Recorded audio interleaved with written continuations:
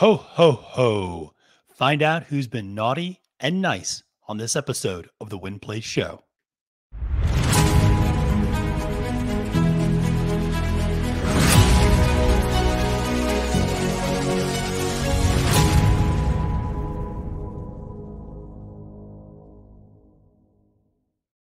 Salutations and welcome, friends. My name is Matthew DeSantis. You can find me on Twitter at the handle @FailedToMenace, and this is the Win Place Show, a program devoted to all aspects of horse racing and handicapping that is proudly part of the Trust the Profits YouTube page. Now, make sure before we get started to press that like button. Make sure to leave a comment below with your thoughts on the video, who's on your naughty or nice list this time of year in terms of horse racing, and make sure to subscribe to Trust the Profits on YouTube to get all of our great content, not just Win Play Show. I also do a weekly show, Capping the Card, where I go 1 through 10, 1 through 12, however many races are on the card. I give you my top pick, give you my top value play. Guess what? Last weekend, my top picks at Oaklawn, positive ROI. The week before that, top picks at Aqueduct, positive ROI. The week before that, positive ROI at Laurel. I'm not going to say that you're not tripling your money necessarily, but I'm making you money every single week on that show. So make sure to tune in. Now, we got a lot of other great content on the Trust the Profits. You got Colin Sheehan doing all of his Derby prep stuff as well as daily doubles. Definitely want to make sure to check that out. You got El Hombre doing the live stream and doing the lounge on Thursday nights. This Thursday, we're hitting up Turfway Park. We got it all covered. And actually, this week's Capping the Card, I'll have a special guest, Ryan Gamino, on this week with me. We're going to cap the Boxing Day, the post-Christmas Day card and opening day at Santa Anita together. So that should be a lot of fun. So make sure to check that out. That'll be dropping later this week on the Trust the Profits page. Now, with all that being said, let's dive into what was actually a very busy week in horse racing. I know we're approaching the holidays. People have a lot of things going on. You're doing last-second shopping. Do people even go out shopping anymore? I don't know. They're doing a lot of last-second clicking and ordering at the very least for the gifts for their loved ones. And let me just say up top, hope everybody has a happy and safe holiday season, whatever you might be celebrating, wherever you might be celebrating, and whomever you might be celebrating with. We Trust the Profits certainly wish you all of the best and a joyous 2023 as well as we wind down what has been an eventful 2022. Now, this week, there was, I can't bury the great story. The great story, last week we talked about Beverly Park and the fact this horse just keeps winning. 29 races, 14 wins in a time and era in which horses don't get out very often. Well, today we're going to lead off the show with the winner of the Jeffrey A. Hawk Memorial Stakes. You don't do that every day of the week, that's for sure. And that was run at Remington Park on Saturday night and won by none other than the Rated R Superstar. Not Edge, but rather the Rated R Superstar, the horse, who is nearly 10 years old. He will be 10 in 2 weeks, obviously, when everybody turns another year old in horse racing. But the 9-year-old wins and comes on late, beating my long shot pick, number one dude, who just got nosed out for second. That was tough. I gave that one out on my Friday Stable Duel live stream with Gina Picola and Barry Spears. Oh, that looks so good coming down the stretch, number one dude. But Rated R Superstar, 9 years old, gets the win. And just a great story. I mean, this is a horse that had run well at Oaklawn Park, had gotten a couple of stakes victories there late last year, early this year. Last couple of times out, though, really, you started to think maybe he started to finally show his age, which would be no shot at him at all. 9 years old, my gosh, very few horses run that late, and particularly at that high of a level that he's still running in stakes races across the country. But for him to come in, win that race, what a way to end his 2022. We'll see if we see him back as a 10-year-old, but he still showed he has plenty in the tank in those listed stakes races. He's still somebody to absolutely be considered. Cato River, the overwhelming favorite, I want to say it was 1-5 at one point. Are you kidding me? I like Cato River, but my gosh, 1-5. That just was unbettable. And I kind of baffling. But Cato River, kind of a disappointing effort, finished fifth, if I'm not mistaken. Pretty big flop, made a middle move, and then just kind of flattened out and got strung out wide and fell back coming down the stretch. But All credit to Rated R Superstar, a horse that I love. Now, why do I love this horse? Well, for all the reasons I just said. He's almost 10 years old. He represents everything we love in horse racing. But what some people know about me is I have a background in professional wrestling. When I was a kid, my dad, Blaine DeSantis, he is a lawyer, but he also ran a independent professional wrestling organization in Reading, Pennsylvania called Pennsylvania Championship Wrestling. And before he was the Rated R Superstar Edge in the WWE, that gentleman wrestled under the name Sexton Hardcastle for my dad's organization in Pennsylvania Championship Wrestling, wrestled for my dad for about a year before he got the call up to the WWF, now the WWE, and became the legend Rated R Superstar. So when I first saw Rated R Superstar pop up as a horse, I always laughed. I always had a chuckle, always brought back great memories of those days in PCW and brought back great memories of those times. And I always root for this horse for that reason, that I have that connection to the gentleman who is his namesake, I guess, in some ways, in Edge in the WWE. Now, some other really notable performances at Remington Park on Saturday night. And I love highlighting those kind of secondary tracks when they have their big days. But obviously the Springboard Mile, Wild Atlantic Storm, winning the Springboard Mile for Ray Ashford Jr. and Leandro Goncalves on the mount. Just a perfect trip and a great job by Goncalves. Hustling this horse up, was stuck out wide in that 9-hole, doesn't have a really long run into that first turn, really hustled him up, got him in a good position, just be stalking off of Echo again, and then made the move down the stretch, won easily in the Springboard Mile at a big price. I want to say 15-1 by the time the post broke. But it was a great effort there. But the big story were the two big name shooters coming in from the outside, Echo again and Giant Mischief for Brad Cox. Echo again, I was out on this horse going into that race. Anybody who's listened to me on that Friday morning live stream with Gino and Barry knows that I was kind of all the way out on Echo again. That it was a disappointing effort at the Iroquois coming off the layoff. I just didn't think Echo again was really up to the same caliber and wasn't going to win. Had the lead, ran very strong fractions, but by no means suicidal fractions, and just didn't have it down the stretch. Think there might be some distance limitations with this horse, but we'll see. So, we'll see second back if he improves at all. And of course, he does have a no contest win, or no contest effort, I should say, not a win, but a no contest effort in there as well. So his running lines are a little bit skewed. It looks like he's only now had 3 races. He's actually had 4, but that one was declared a no contest. But the big story coming out of the Springboard Mile was not Wild Atlantic Storm, but rather Giant Mischief, the Brad Cox horse, who hopped at the break. He was the favorite going into this race, hopped at the break, came out dead last, was dead last for the kind of first stretch, then made this incredible move and just circled the entire field, kind of dug in again coming down the stretch, and really came within about a length and a half of getting to Wild Atlantic Storm. So a huge effort from Giant Mischief. And I couldn't help but think back to Simplification, one of my favorite horses from last year, and his effort in the Holy Bull. If you remember back to that race early this year, where Simplification was the favorite going into that Holy Bull and completely blows the break, finish is dead last. And up to that point, he had been a horse that a lot of people thought needed the lead. All of a sudden, he's dead last early. He circles the field. He finishes a really strong second place. That really set him up then to win the next time out. And so Giant Mischief, same sort of thing. I actually kind of like it when adversity happens to these young horses. This is something I've talked about before. You learn something about them when things don't go their way, when they have to battle adversity, when they have to go wide and they have to circle an entire field and they get mud kicked up on their face and they have to dig in after they've just been making up all this ground. What do they look like? And the fact that Giant Mischief ran as big as he did in that effort, I mean, that's just so incredibly impressive. One of the better second place efforts I've seen in 2022, certainly from this 2-year-old crop. So really strong effort there from Giant Mischief, but all credit to Wild Atlantic Storm to win that Springboard Mile at Remington Park. Well, the Midwest had a lot of great racing over the weekend. A lot of jockeys actually started their day at Oaklawn and then ended their day at Remington Park. Isaac Castillo and a few others, Ricardo Santana Jr., a couple of other guys did that. So credit to them, always hustling. But at Oaklawn earlier in the day, there were 2 stakes races. One, the Poinsettia Pretty Birdie. Wow, really good effort off the layoff.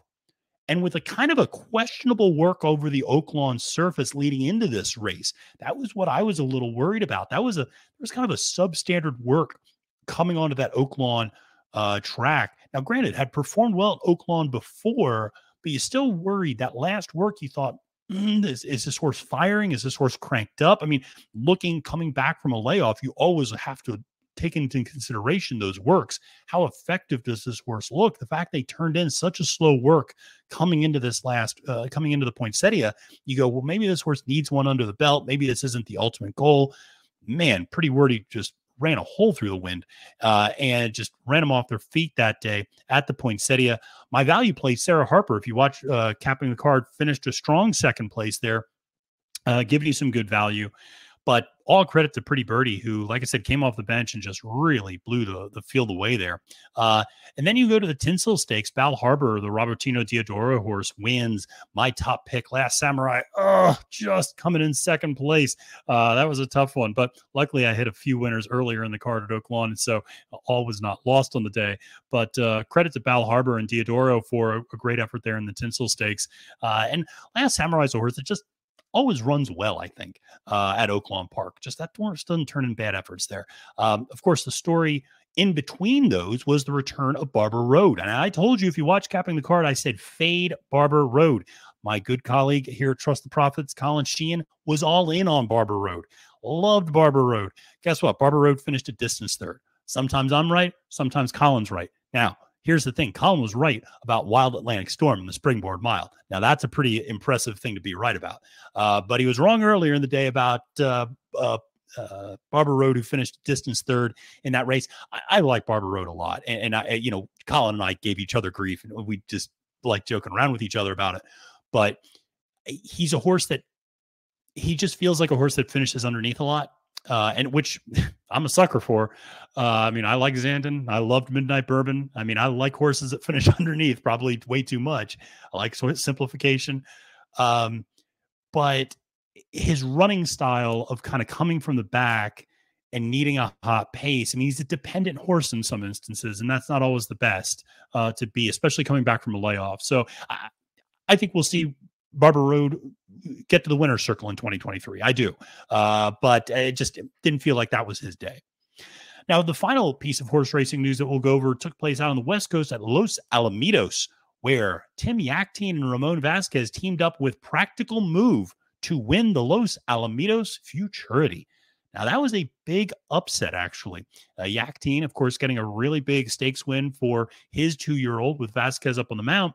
But the big story coming out of this was the Bob Baffert Monster, Arabian Lion, finishing dead last. This was the overwhelming post-time favorite. I think 2-5 went off.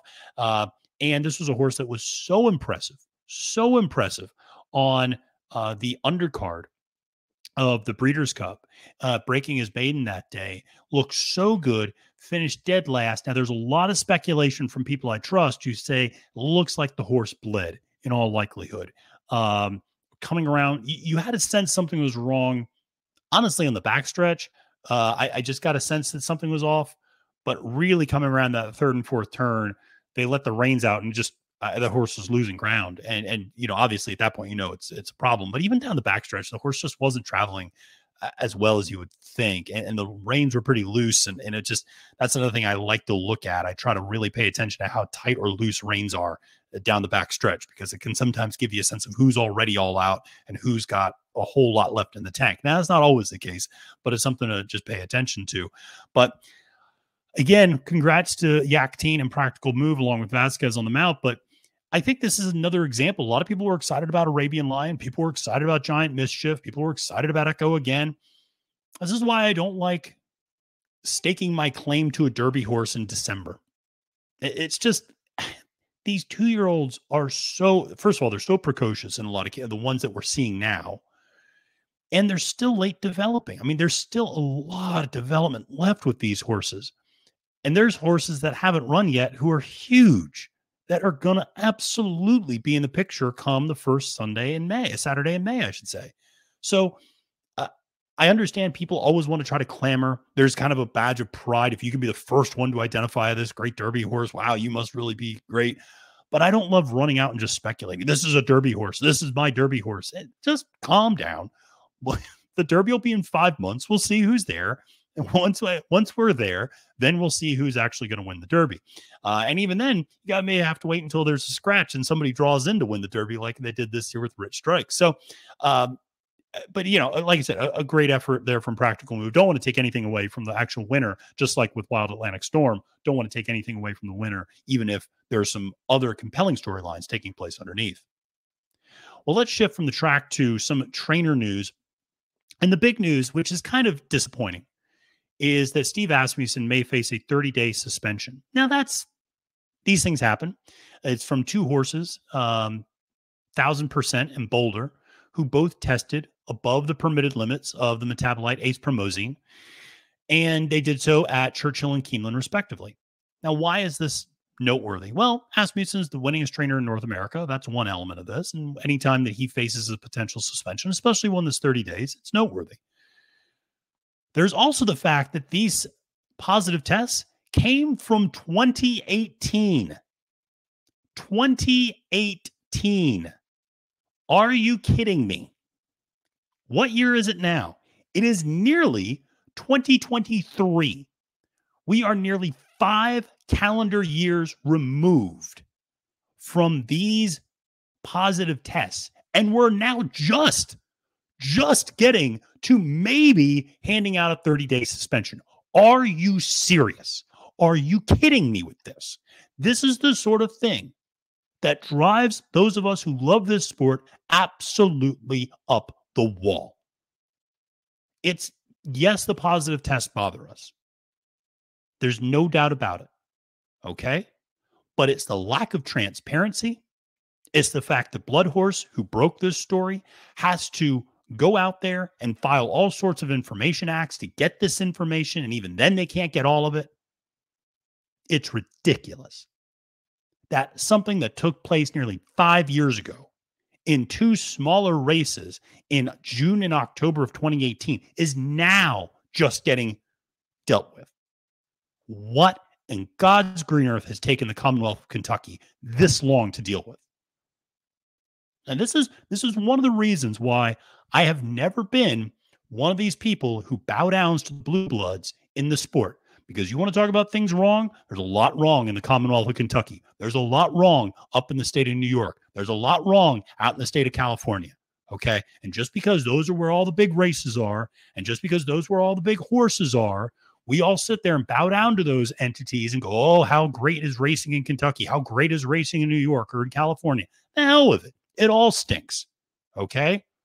It all stinks. And I'm not thrilled that Asmussen is facing this suspension. But at the same time, as upset as disappointed as I am that there's this suspension, it's also just a reality in the sport that everybody faces suspensions from time to time. And testing above permitted levels is not the worst type of suspension you can face. But nevertheless, the litigation and the lack of transparency, my God, what are we talking about? This comes, of course, on the heels of Mark Casse, very famed trainer, who actually just won the Breeders' Cup victory this year with Wagon Wheel. But Mark Casse wrote an opinion piece for the Thoroughbred Daily News defending Heisa, which I did a whole piece on. If you want to go back and watch that on the Win Play show, feel free. I talked about its constitutionality, but Mark Casse wrote a piece in TDN that defended Heisa and talked about it last week. And I saw a lot of people push back on Cassie's opinion piece, saying he's being naive, that there's all these problems with Heisa. And that may very well be true. But what I would say is, do not let perfection be the enemy of the good. Okay? Do not let it be the enemy of progress. It's never going to be perfect. No system we come up with is going to be perfect. There's going to be problems with it. And whether it's oversight, whether it is the structure of it, whether who's sitting at the table, etc., there's always going to be problems. There's always going to be problems. But we have to move in a better direction than what we have right now. So some very disappointing news. Like I said, disappointing from an Asmussen standpoint. And certainly you don't like to see that. But also disappointing with just how it's being dealt with. Like, my God. This is just like the hearing official parted ways. And then new people had to come in. And now, like I said, 5 calendar years later, It's finally maybe getting dealt with. Ridiculous. Absolutely ridiculous. Well, speaking of things that are ridiculous and to some extent just arbitrary, the Graded Stakes Commission came out with their who's up and who's down, maybe their own naughty and nice list this time of year, who lost grade 1 status and who gained a grade 1 status, as well as grade 2, grade 3, and listed stakes races. Now, we're not going to go over the grade 3 and the listed stakes because those are a pretty long list, but we will cover what happened with those grade 1, grade 2 races in terms of there's a lot more races that lost status than gained status on this top end. So count them, 5 races lost grade 1 status. That is the Woodward Stakes, the Cigar Mile, the Clark, the Starlet, and the Rodeo Drive. All 5 of those have lost grade 1 status, have been downgraded to grade 2 status. I know a lot of us talked about the Clark field this year being particularly weak. I think the element of the reality, how the Breeders' Cup impacts things. I think the reality of how horses are run these days and how limited the older dirt male division is all those reasons why the Clark has been downgraded now to a grade 2. Obviously disappointed to see the Cigar Mile and Woodward get downgraded, but not altogether surprising based upon the size of those fields and the quality of the horses that have been attracted to those fields of late. The Starlet, the Rodeo Drive, same sort of thing. Not surprising. Those were kind of what I would consider weaker grade 1s. The fact that none of the Derby preps lost grade 1 status is a little disappointing. I know Chuck Simon, who I'm a big fan of, I know Chuck really believes that no Kentucky Derby prep races should be grade 1s. I guess the Starlet is technically a Derby trail race, but none of them should be grade 1s because his idea is that if you're prepping for something bigger, then how's it a grade 1? That if you're prepping for a grade 1, that you're not prepping in another grade 1. And there's logic to that, but logic be damned. This is horse racing, so that doesn't always take place. Now, there is one race that gained grade 1 status, the Stephen Foster. Happy to see that. Great to see the Stephen Foster get that grade 1 status back. So net of 4 grade 1s being lost. All right. So 5 were lost. 1 was gained. Overall, 4 fewer grade 1 stakes races in the United States next year. And then you look at grade 2 status, 6 stakes races lost their grade 2 status. The Sorrento, the Dinner Party, the Monrovia, the San Marcos, the Santa Ynez, and then the Tampa Bay Derby all lost grade 2 status and were all downgraded to grade 3. Now, the Beaumont at Keeneland, the Franklin Simpson at Keeneland, and the Ladies Sprint Stakes at Kentucky Downs all gained grade 2 status. So overall, there was a net loss of 3 grade 2 races just between those. Obviously, then you also have those grade 1s that were downgraded to grade 2. So they're, I guess, a net positive 1 overall. But like I said, it is there are some shakeups there. Obviously, I think we need to have fewer of these races. Quite frankly, I think there's a very deep discussion that needs to take place about how we talk about turf graded stakes races in the United States, because it's hard to continue to justify a lot of grade 1 turf races if we just get our clocks cleaned every time the Europeans come over in the Breeders' Cup. And so then it kind of begs the question is, are we really properly grading these turf races? And I think there's a lot to be said about that. I love turf. I think that's where the future of the sport is in many ways, and that in synthetic. But I think that, it is rough to see some of those, what I consider to be very weak turf fields that still have that kind of grade 2, grade 3 status sometimes, especially up in New York, out in California, where you're like, this is a listed stakes race at best, probably. But we'll see. So a little bit of a shakeup there, obviously, with the Woodward, the Cigar Mile, the Clark, the Starlet, and the Rodeo Drive all losing that grade 1 status. Stephen Foster gaining grade 1 status this year. So we'll finish up this week by talking about somebody who's going to be walking away from the sport in 2023, and that is Hall of Fame jockey, future Hall of Fame jockey, Frankie Dettori, who is retiring, going on a global farewell tour that is kicking off next Monday, December 26th, as he will be running at Santa Anita. And that is, coincidentally, where his career might also conclude, as, of course, the Breeders' Cup is being held at Santa Anita in 2023. So it would be, somewhat symmetrical for him to start this farewell tour at Santa Anita and end that farewell tour at Santa Anita. Obviously, Frankie is a great jockey and someone who I think has brought a lot of charisma, a lot of charm to the game, doing the backflips off the horse, always a highlight. He's somebody who's got a big personality. I love people like that because it just makes them easy to root for, in my opinion. It makes the sport more compelling, more interesting when you can connect with every level of the horse, right? When you love the horse, you love the jockey, you love the trainers, the owners. I mean, just the more you can stack up, the more you can build connections with horses. We all love the horse, but if you love the horse and the jockey, that's an added bonus. If you love the horse, the jockey, and the trainer, even better. If you love the horse, the jockey, the trainer, and the owner, even better. So if you get more of these people who have big personalities, or people like I said, it's just good for the sport. So we wishing, obviously, Frankie all the best on this farewell tour, certainly a healthy farewell tour and a successful one from the standpoint of getting into the winner's circle. But he's somebody who's brought a lot of joy to the sport over the years, and he will definitely be missed. Well, that is going to wrap it up for today's episode of the Win Play Show. Make sure to like and comment below with your thoughts on this episode, as well as who's on your naughty and nice list. My nice list. I'm a pretty generous guy. I was a teacher for a long time. I tend to be generous this time of the year with grades. My students were very much so appreciated that this semester.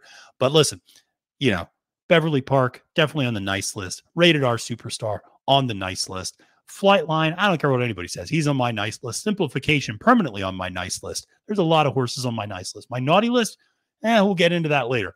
There's some people maybe who are on my naughty list. The horses, hey, they're all right.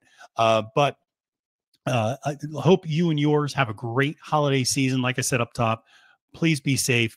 We have another great episode of the Win Play Show coming out tomorrow. Interview with Jessica Tugwell. Listen, if you love horse pedigree, if you love talking horse pedigree, learning about pedigrees, you need to tune into this episode, okay? Jessica is one of the most knowledgeable people in horse racing pedigree that's out there. I talked to her for about 25, 30 minutes about horse racing pedigree. You don't want to miss that episode. Make sure to tune in tomorrow.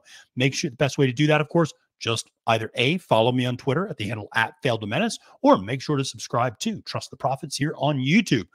But other ways, my name is Matthew DeSantis. You can find me on Twitter at the handle @FailDoMenace, and I am wishing you and yours a happy holiday season, wishing you all the success of the track, and reminding you that is now post time.